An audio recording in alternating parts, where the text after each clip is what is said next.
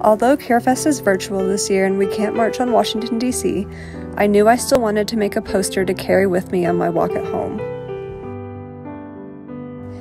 I wanted to make a poster that honored 3 of my biggest role models.